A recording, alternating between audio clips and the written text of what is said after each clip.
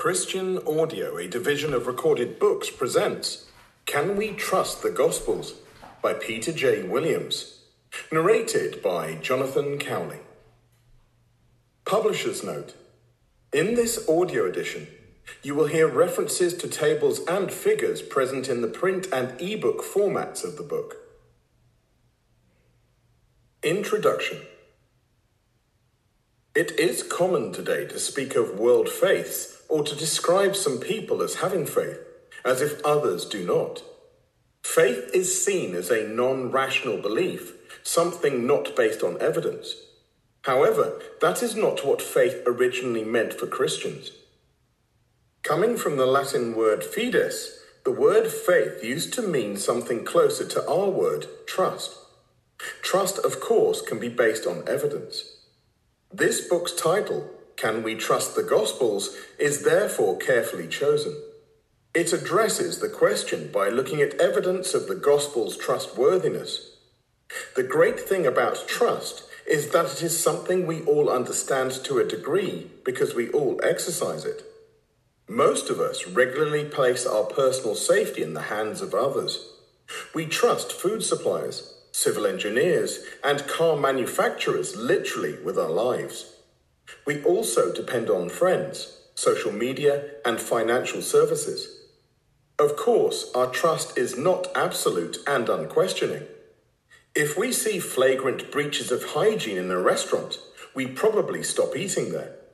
But trust is still something we exercise daily. We place qualified trust in news sources, both for information that affects our lives and for information that does not. It is a version of that everyday sort of trust that we are going to consider in this book, as we ask whether we can trust the accounts of Jesus' life, namely the four Gospels found in the second major part of the Bible, called the New Testament. Trusting the Gospels is both the same as trusting other things and different. It is the same in that we often have to evaluate the credibility of people and things in daily life. It is different in that the Gospels contain accounts of miracles and of a man, Jesus Christ, who is presented as the supernatural Son of God, who can rightfully claim ownership of our lives. But before we consider such claims, we need to ask whether the Gospels show the signs of trustworthiness we usually look for in things we believe. Of course, as we examine the Gospels, I would first encourage you to read them. You should be able to do that comfortably out loud in under 9 hours.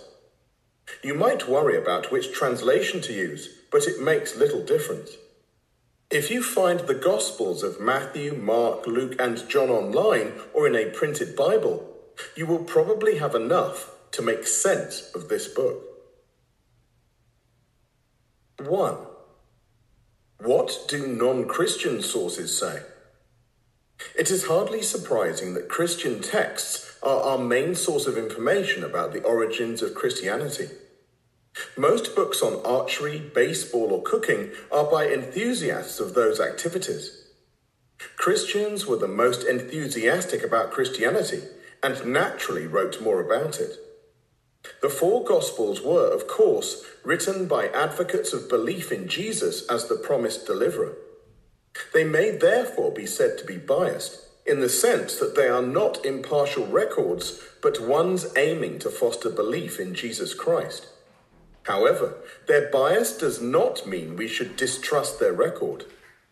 An innocent man accused of a crime may have a deep interest in proving his innocence, but this bias is not a reason to dismiss evidence he produces. The question then is not whether the Gospel writers had an agenda, but whether they reported accurately. Some sources, however, cannot be accused of bias in favor of Christianity. These include non-Christians who wrote within 90 years of the origins of Christianity and left us with records we can investigate. We will begin by considering 3 writers, Cornelius Tacitus, Pliny the Younger, and Flavius Josephus. Each of these had his own reason for writing, but in no case was it the promotion of Christianity. Tacitus and Pliny were, in fact, openly hostile to Christianity.